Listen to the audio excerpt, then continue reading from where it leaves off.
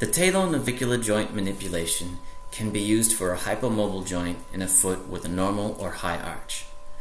The navicular is considered the keystone of the medial arch of the foot, and although the stability it provides is necessary, it can also be involved in the lack of pronation, an important motion in gait.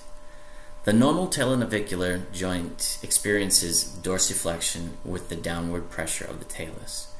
A foot shape characterized by a high arch, or pes cavus, biomechanically causes forefoot plantarflexion and may or may not result in long-term pain and or deficits in gait and balance.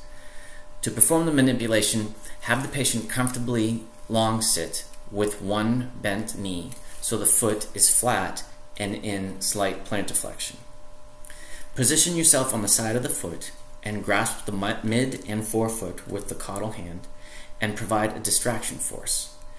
With the hypothenar eminence of the other hand, provide a downward force over the navicular and mobilize the joint to its end range before finishing it with a high velocity, low amplitude thrust.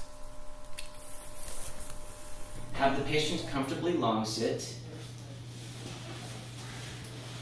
with one bent knee so that the foot is flat and in slight plantar flexion.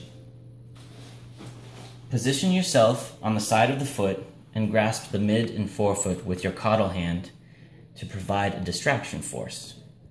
With the hypothenar eminence of your other hand, provide a downward force over the navicular to mobilize the joint to its end range before finishing it with a high velocity, low amplitude thrust. One might explain the manipulation to a patient like this. The joint in your right foot beyond your ankle is not moving the way it should be. And if I can loosen it up a little, it may help with your situation. What I need to do is hold the front of your foot while I push down on the bone that needs to move more. Okay.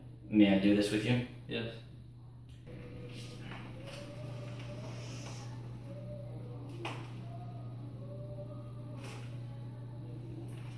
All right. So, like we said, to move these bones around a little bit, it might make you feel a little bit better.